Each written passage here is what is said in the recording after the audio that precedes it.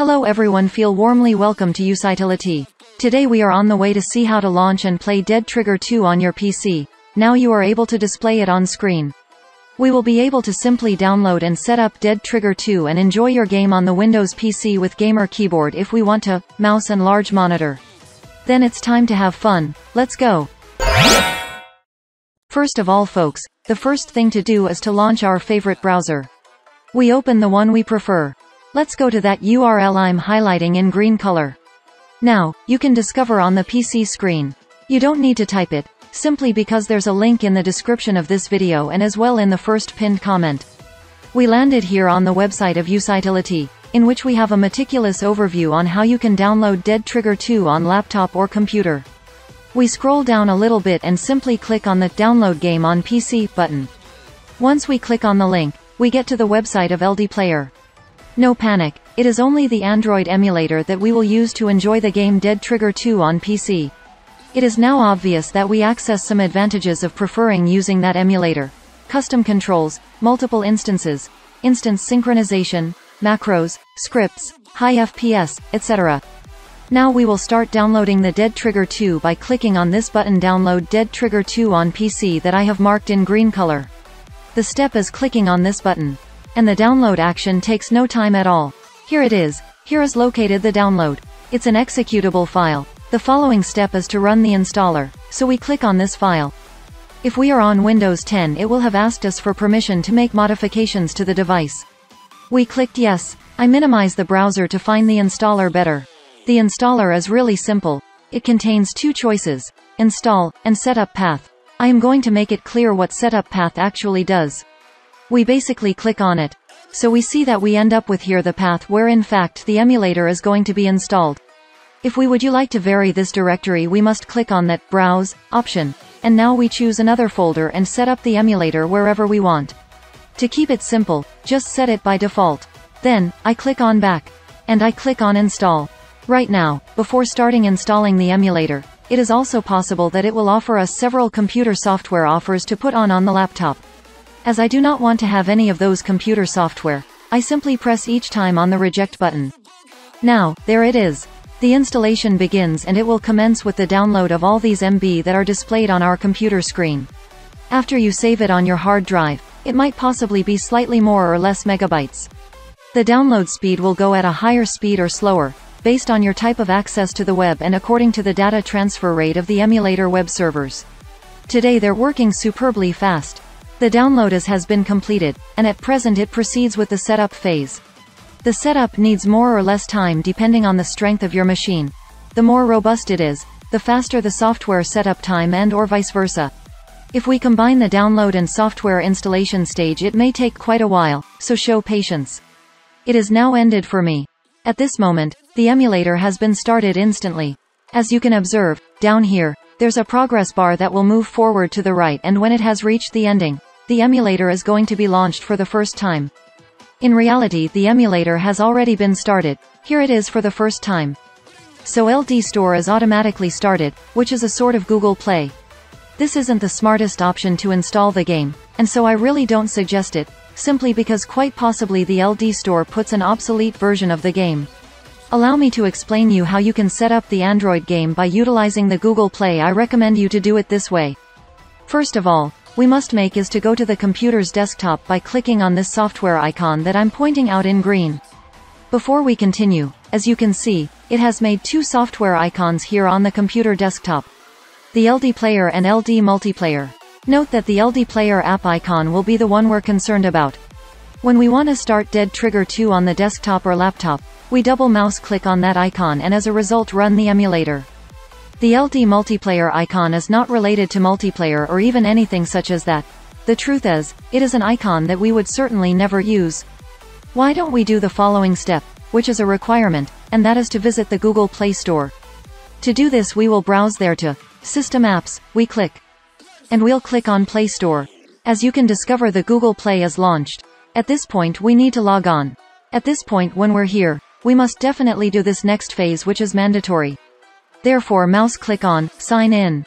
At this moment it says, checking info. It could from time to time get blocked in, checking info, and it fails to proceed. If so, you can attempt to log in after a couple of hours and it will usually be corrected. At this moment we are going to provide our username and password. The email really needs to be a Gmail email and its corresponding password. As an example, you make use of the exact same email you're using at this moment in your YouTube account. So I will submit my information and I will go back after I have accomplished it. That's it, data typed in. This is Google welcoming us and supplying us the twos. We would agree to them by just clicking, I agree. Following, it offers us to save to the Google Cloud. You can let it checked and this will make a backup of the data files on that device to Google Drive.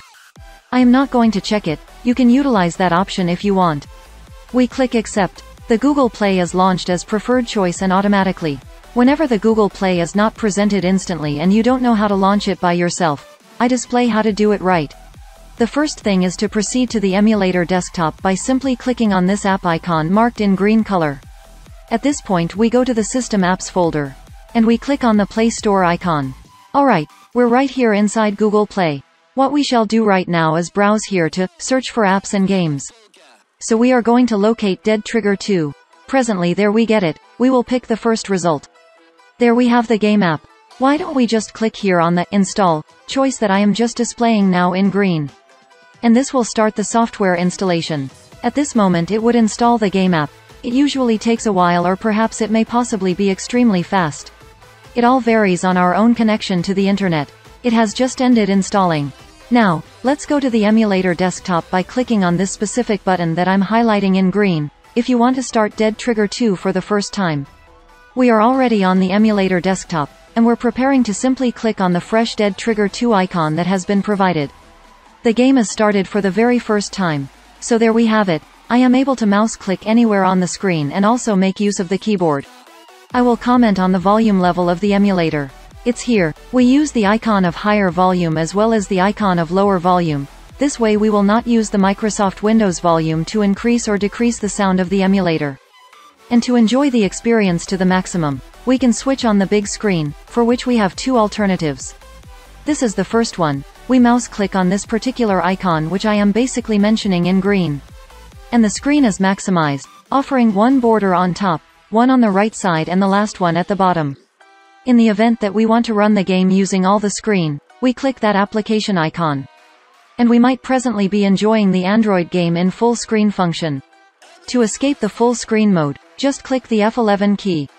And we'd now be in regular screen setting. At present, I am going to demonstrate you the keyboard mapping that is surprisingly helpful.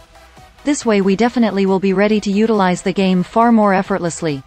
The very first thing is to press this software icon. And there you will be able to get the necessary controls. I will let the normal configuration, but if you intend to improve that, you can do this without having problem. I consider this opportunity to say that from time to time, when opening the game a dark screen comes out. If that is like this and you get the black display and this emulator does not launch, I suggest a doable solution.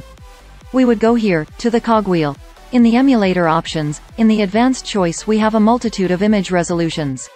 The following is the image resolution that we have currently opted for automatically, therefore we should select any of these additional resolutions, for example this one here. We choose it and next press save. It will certainly ask us to reboot that emulator and as soon as restarted, likely the emulator will start up and this black screen will go away completely. Obviously, the emulator is completely in our own language. From time to time it occurs that the emulator is presented in the improper language, as an example, in Chinese. And then to set it in the proper language we browse here to the cogwheel. And here inside of other controls, we click on the language drop down. We are able to go for the language we like, English, Mandarin, and so forth. When the language is chosen, we are going to save, the emulator will restart, and the Android game, next time we run it, would of course be in the specified language. At this moment, there is another information that we must take into consideration, and it is that we will get an email indicating that a new electronic device has been connected with our own Google account.